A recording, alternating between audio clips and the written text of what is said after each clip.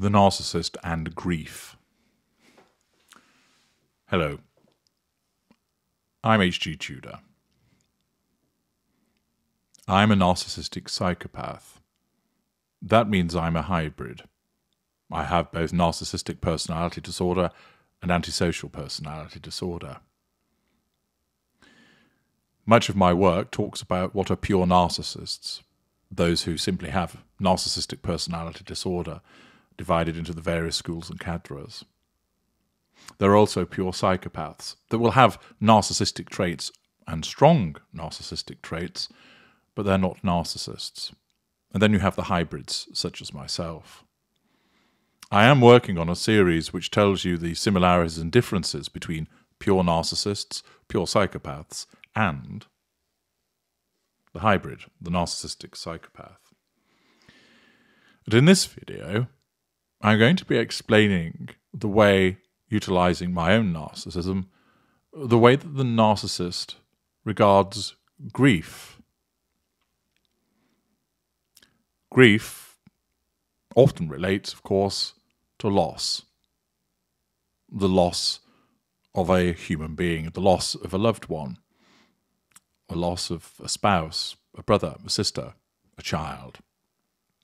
It might be the loss of a friend or a work colleague. People might grieve the fact that an animal has died. They might grieve over the collapse of their business. They may grieve the destruction of their property, the loss of their financial status, their loss of status. There are lots of different things that an individual might grieve. Grief is the response to loss, particularly to the loss of someone or some living thing that has died, to which a bond or affection was formed. Although conventionally focused on the emotional response to loss, grief also has physical, cognitive, behavioral, social, cultural, spiritual, and philosophical dimensions. While the terms are often used interchangeably, bereavement refers to the state of loss, while grief is the reaction to that loss. The grief associated with death is familiar to most people, but individuals grieve in connection with a variety of losses throughout their lives, such as unemployment, ill health, or the end of a relationship. Loss can be categorized as either physical or abstract. Physical loss is related to something that the individual can touch or measure, such as losing a spouse through death, while other types of loss are more abstract, possibly relating to aspects of a person's social interactions. Where a narcissist loses something, that is a threat to control. The loss of a person in the fuel matrix is a threat to control because they're no longer around. In effect, they've put themselves through death beyond the reach of the narcissist. Control can no longer be asserted over them, unless, of course, it was the narcissist that caused their death, which can sometimes happen, but is comparatively rare. The fact that that individual is dead means that they can no longer provide fuel, which could indeed be problematic for a narcissist, where it relates to an individual who holds a particularly high position within the fuel matrix, intimate partner, primary source being the most notable example in that regard. It could also cause a problem because that individual might have provided residual benefits. The narcissist might have been reliant upon that individual as a source of income, to provide a roof over the head of the narcissist, to look after the narcissist. And therefore, the narcissist will grieve the loss of the individual, not because they actually care, because, of course, there is a bond or affection that was formed, and we do not have that. We connect you to us, but we are not connected to you. See the video, Attachment is a Form of Misery, or Attachment is the Seat of Misery. Nevertheless, you will have witnessed certain narcissists grieving. Why? Well, first of all, it is a reaction to the loss, for that which invariably is actually where the narcissist is grieving for themselves, although they don't know that. The narcissist is putting on the waterworks, is quiet, withdrawn, and that is being done by the narcissism because It's a genuine reaction to the loss, but not in the way that a non-narcissist would grieve. It's being done for two main purposes. The first is to assert control over those around so that they react in a favourable fashion, being supportive, thus providing fuel and showing that they're under control, and possibly offering some kind of residual benefits. Here, I made you a casserole. You've not been eating. Do you need help with expenses, etc.? It also is part of the fitting in, part of the facade, because that is what the expected response is, particularly where somebody has died, is for there to be grief. Now, grief can form in many different ways. There are those that become withdrawn, become depressed. There are those that talk a lot about the person that has gone.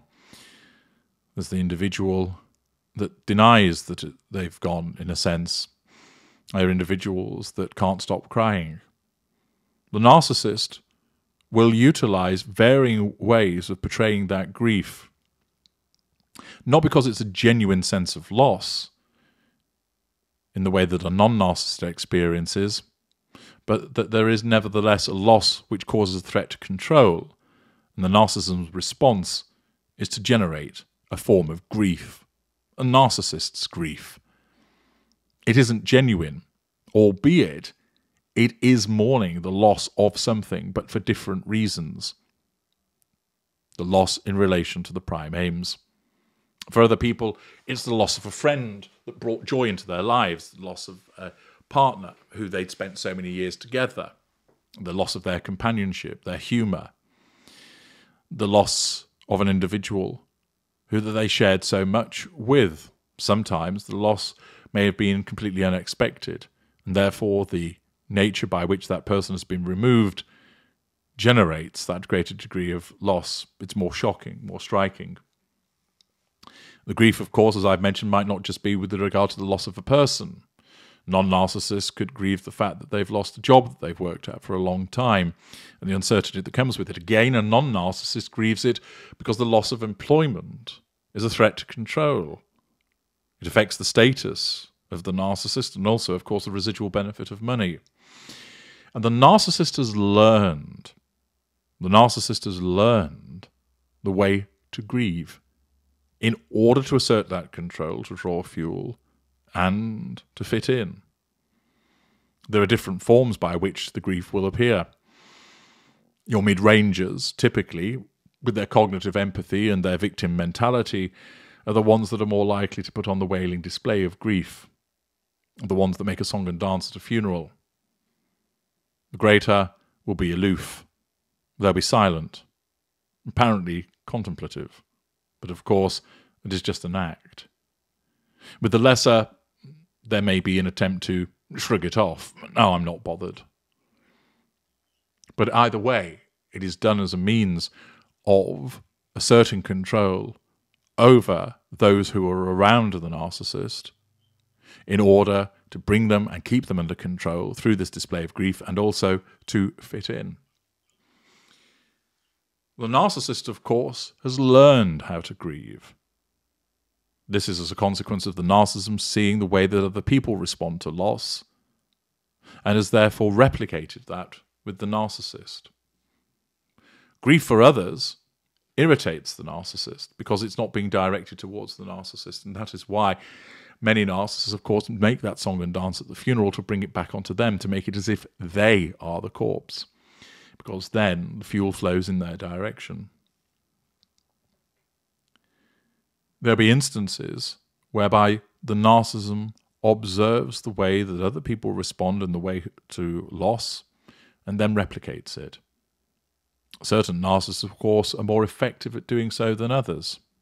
In some instances, you might see the glitch, where the narcissist responds in an inappropriate way, perhaps laughing at a moment which ought to be somber, by appearing not to care, which is actually representative of the fact that the narcissist does not, and actually gives a real glimpse of the way that they actually are. But with the mid-range narcissist, they believe that they are grieving. The lesser narcissist believes that they are grieving, albeit they'll do it in a different way, less obvious, less dramatic, less emotional than a mid-range narcissist. The greater knows that they're not grieving. Indeed, the greater is more likely to be irritated by the loss that has occurred, but knows for the purpose of the facade that it's not the done thing to do anything other than don the black suit and mutter the appropriate platitudes. There are instances whereby the narcissism will learn about loss from articles, not only observing other people, but, for instance, for understanding the way that should be responded. So, for example, in the Times, there was an article, "We'll never stop grieving for our children. Instead, we celebrate their lives." Heartfelt stories were shared at the Hay Festival to mark Celebration Day, a new national event that encourages people to pause and remember loved ones. Articles such as this, which discuss death, discuss the loss of loved ones, discuss the whole process, provide opportunities for the narcissist to, through character trait acquisition, to gather aspects of that for their own use. So, as the article explains, the death of any family member is a heartbreaking experience, but to lose a child is perhaps the most painful. Now a group of parents have come together to prove that it is possible to grow around grief. Speaking at the Hay Festival to mark Celebration Day, they called for Britain to break its silence around death and collectively celebrate the lives of loved ones who have died. A composer, an author, and a former police inspector shared deeply personal accounts about the shock of losing their children and offered advice for others who are suffering. Talking about trauma can help to alleviate its symptoms, the parents said before their panel discussion on Sunday. Claire McIntosh, a former Thames Valley police inspector, and her husband took the difficult decision to remove life support from their critically ill son in 2006. As an officer, she regularly carried out death knocks, breaking the news to people about the deaths of family members. "It was impossible to predict their reaction," McIntosh, age 46, said. "I witnessed so many different emotions: shock, disbelief, anger, resignation, even jubilance. It seemed strange to me then that grief could present in so many different ways. I only understood how complex grief was when my son died. I realized my emotions changed from hour to hour, sometimes from minute to minute, that what I needed from friends and family one day was the very opposite to what I needed the next, that grief isn't something we ever get over, but simply learn to live with." These such descriptions that Miss McIntosh talks about there, when read by a narcissist, the narcissist will feel nothing. There is no need to feel anything, because there is an absence of emotional empathy. But if a narcissist were sat reading this, then in such circumstances, were the narcissist sat reading this article in a newspaper with, for instance, their intimate partner primary source, they may well then turn and remark about how sad this article is, the utilization of cognitive empathy to then assert control over that spouse. A lesser would read it and probably be unlikely to comment about it, having not even the cognitive empathy. A greater may well utilize it in some way of passing comment, again for the purposes of control, but any narcissist that would be sat reading this on their own wouldn't feel anything. But their narcissism may well, through a process of assimilation, utilize this information and store it. I've explained to you in the video The Imitation Game how you can envisage a warehouse of packages of responses to certain situations. And as certain narcissists would read this information, they would be likely, though not always, to log the information in that imaginary warehouse. The lessers are unlikely to do so, but mid-range and greater would utilize what is spoken about, what is written about in the article, the reactions of people, to learn, to improve that cognitive empathy. Not only could the information be utilized for the purpose of discussion, there is a move afoot for a celebration day. Do you know what that is? And then expressing a view as to whether that's a good thing or a bad thing for the purposes of provocation or the assertion of control by appearing to be sympathetic. But articles such as this, where it discusses the emotions of those who are affected as they grieve death, are instructive to the mid-range and greater narcissist to enable them to bolt on to their existing repertoire appropriate reactions, to learn that shock could be expressed, disbelief, anger, resignation, possibly a form of jubilance. This is how the narcissist learns, where cognitive empathy is evident in the mid-range or greater narcissist. It isn't learned because there is emotional empathy. It's learned because it suits the purpose of the narcissist. The extent of the learning depends upon the type of narcissist. The lesser may well read it and then just jettison it, not particularly interested in it, may refer to it dismissively in front of somebody else in order to provoke them. They might say, for example, this stupid celebration day sounds like the type of nonsense you get involved with, they would say to a spouse that's in devaluation. The mid-range and greater would utilize it, both in terms of in the now, if they were with somebody else, for the purpose of assertion and control and drawing of fuel, and if they are not, the logging of the information, and the way that it is logged is dependent upon the type of narcissist that they are and how they might use it in the future. Grief is experienced by narcissists, but not in the way that non-narcissists experience. It is a grieving for loss which is created by the narcissism. The loss always relates to the loss of the prime aims.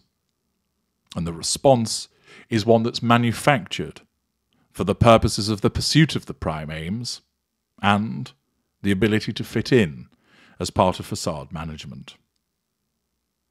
I'm H.G. Tudor. Thank you for listening.